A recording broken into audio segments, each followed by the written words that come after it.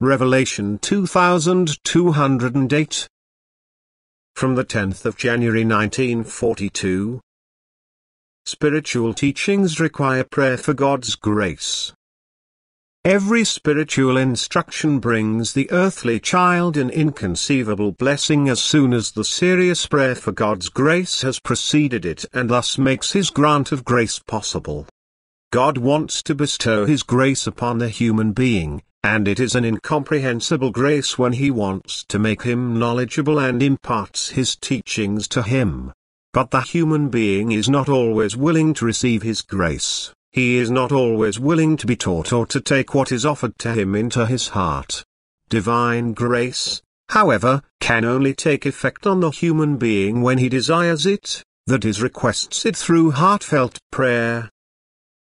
The teachings that God sends to people are so extraordinarily revealing and enlighten the human spirit. Everything he could not understand before becomes comprehensible to him. His striving for ascent becomes considerably easier because he recognizes the meaning and purpose of earthly life. He becomes aware of his outcome and also of his goal, and can now cover his earthly path in accordance with his knowledge, that is beneficially for eternity. This is an undeserved grace, a gift which is based on God's love but which will never ever be given to a person who does not respect such a gift of grace, who does not desire it, who therefore does not consciously request it from God through prayer.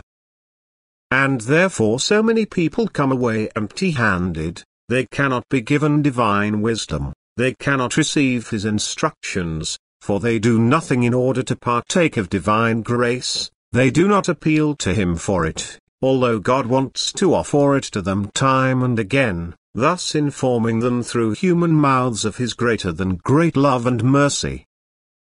The reference to this is meant to motivate people to trustingly turn to Him for the transmission of His grace. They should come to the Father like children and present their weakness and spiritual hardship to Him, and they should appeal to Him for strength and power so that He can now distribute His grace in abundance, so that He can instruct them and impart purest knowledge to them.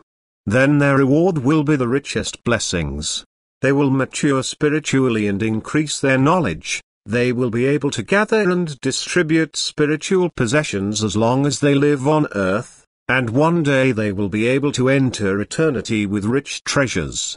And they will resist every temptation, for if knowledge is imparted to them, strength will also flow to them, for knowledge is light and strength. And thus they will also be able to offer resistance to every temptation. They will desire God ever more sincerely and strive ever more eagerly towards Him the more they make use of His divine grant of grace. What they desire, they will not let lie fallow. They will also want to bless their fellow human beings with what has become dear and valuable to them. They will pass on the teachings they have received with love, and if heartfelt prayer accompanies this work, it will be blessed. Amen.